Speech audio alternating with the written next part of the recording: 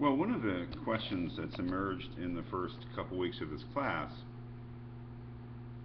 seemingly spontaneously and naturally, and that's great, is very pertinent to the reading for this week. Davis's Thinking Like an Engineer.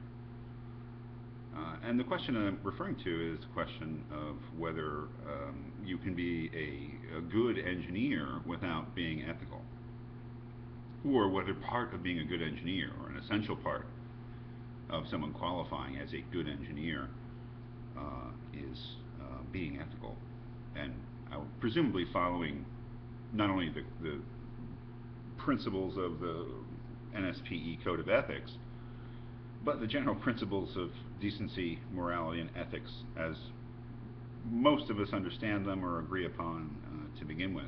I think it's a fantastic question. It's a great question not only because it's a question which is of course pertinent to engineering ethics, but it's a great philosophical question. And one of the things I was struck by in the discussion, in the live sessions, and in the weekly discussion boards is that it is the very question that the philosopher Socrates, and we all know who he was, brought up, or Plato had him bring up. It's complicated, you know. Plato wrote the dialogues, used his friend Socrates as a character. Uh, in the dialogue, the Meno, which is a very great Platonic dialogue, and if it's not too long, and if you ever have a chance to look at it, it's wonderful. But the question that that starts, or one of the key questions in that dialogue, is whether ethics can be taught. And one of the the questions is, well, if we find someone who we consider to be an ethical person, if we can agree upon whether they are or were ethical, did they have success in actually teaching ethics to their sons? That was the question that they thought was key. That is, that if a man was a good man,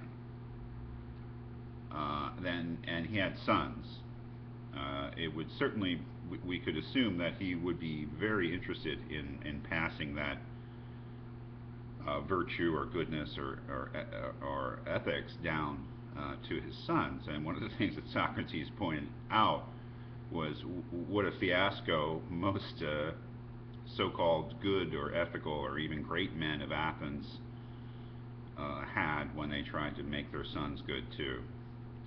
And this raised all sorts of questions. Well, were they ethical, but they couldn't teach it, or were they not ethical because they couldn't teach it? It raised these wonderful issues in terms of what ethics was. Socrates was committed to the idea that virtue or being good or being ethical was really a matter of what you knew. That is, that if you knew what ethics was, if you knew what the good was, then clearly you should be able to teach it. And a failure to be able to teach it was really an evidence that you didn't know what it was, and therefore, according to the idea that being ethical was a matter of knowing what the good was, that you probably weren't ethical to begin with. Um, just as a little background there, that this question that we're asking about whether being a good engineer means basically being good in general.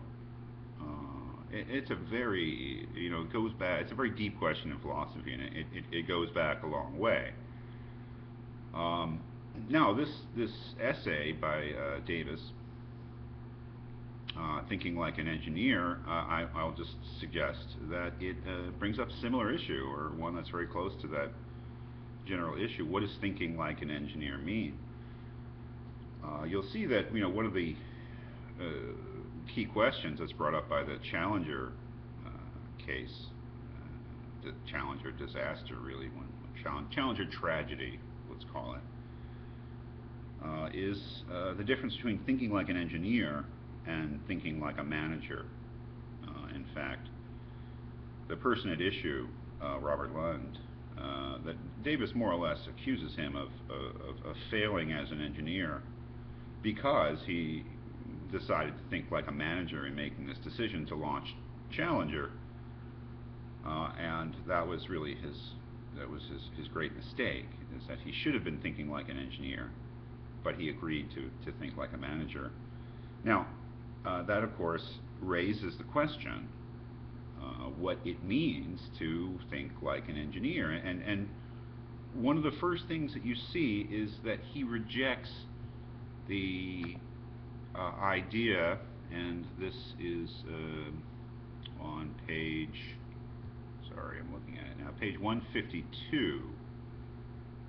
Um, One of the first things he rejects about what it means to think like an engineer is the notion that engineers are purely that to think like an engineer is a purely technical thing. I'll read you the whole paragraph. And remember, this is the definition of thinking like an engineer that he's rejecting. He says one explanation of the difference, and that's the difference between thinking like an engineer and thinking like a manager, stresses technical knowledge. Managers, it might be said, are trained to handle people, engineers to handle things. To think like a manager rather than an engineer is to focus on people rather than on things, according to this explanation. And this is not his explanation, right? This is an explanation he will be rejecting. Lund was asked to concern himself primarily with how best to handle his boss, the Space Center, and his own engineers.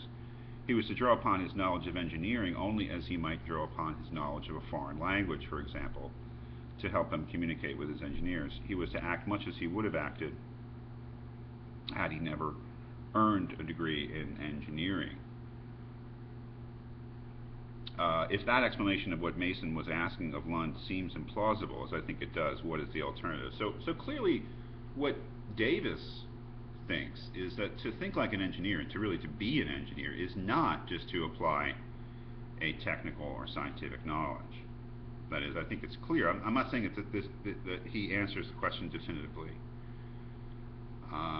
But clearly he's thinking about the similar question that has been raised in the first few weeks of this class, whether part of being a good engineer is being an ethical engineer.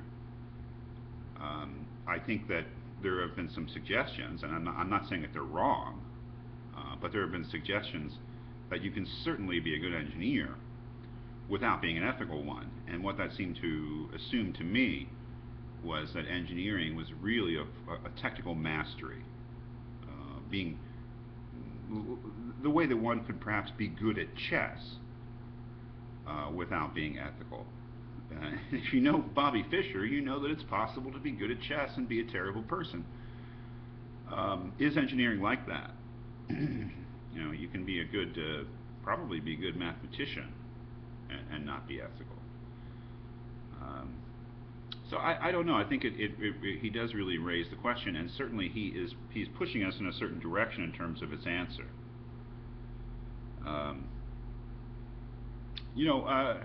This question. I mean, I've taught engineering ethics for a while, and like, what would a really this is great. What would a really good engineer who's not ethical be? And the answer to that always seemed to me to be a supervillain.